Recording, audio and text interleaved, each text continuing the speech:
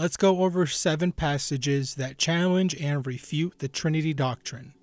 The Trinity teaches that God is the same as the Father and Yeshua and the Holy Spirit, and they all work and function together. One cannot do without the other.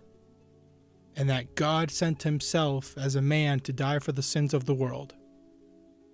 Now let's look at these 7 passages and challenge this doctrine.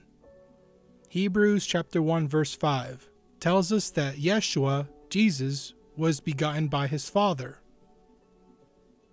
Now, did he beget himself?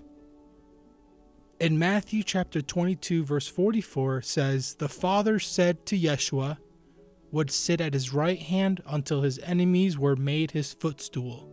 Was Yeshua to sit at his own right hand?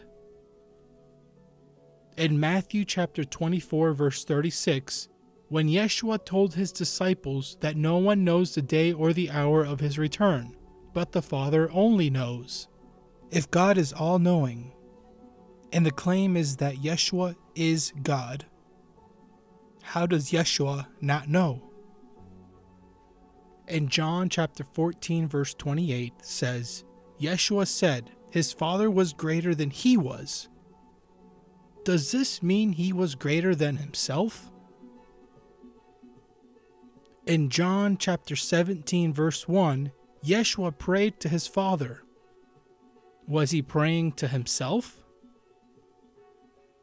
In Matthew chapter 27 verse 46, Yeshua cried out, my God, why have you forsaken me?